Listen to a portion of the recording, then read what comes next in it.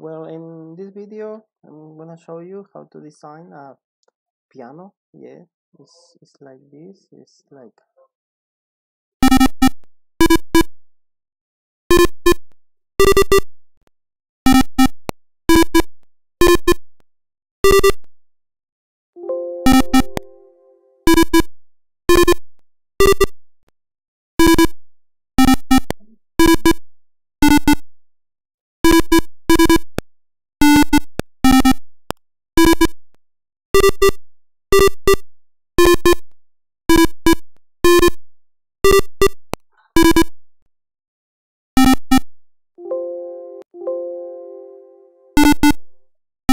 well, this is the piano. Yeah, we need to know first that for each frequency that we generate in the natural or in the Arduino, in this case, yeah, for each frequency we will have a note. It's like if we see the piano or in the or naturally, yeah, for each frequency we can get a sound. So for do is the frequency, this frequency, no, for re is this frequency, and for me is this frequency. So if you want to to listen that note, you need to generate that frequency, and it is the case we have. Yeah, we push a button. This is the encoder. Yeah, we have these inputs yeah, and these outputs. Yeah, and we read with the Arduino. When we read first, we have an interruption here. Yeah, when we push a button, this will change from high to low. It's like this. Yeah, we this change. So this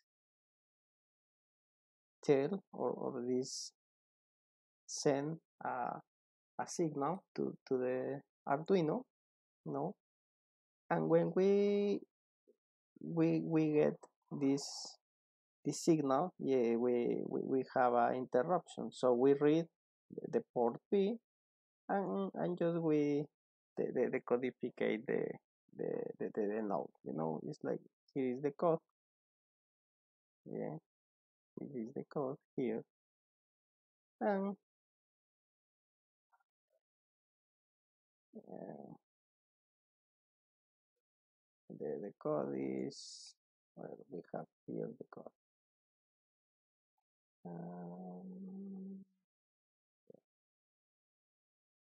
We have here the code. Now in the code, the unique thing, yeah, we make is to take the data here, and we decodificate the here stuff. Yeah, we have here the code. Yeah, so we just read the port here. When happen the interruption, we read and we compare the values here, and just we send the frequency, or we change the value in the frequency. Now when we push the node do, we just change the value of frequency on this, and we use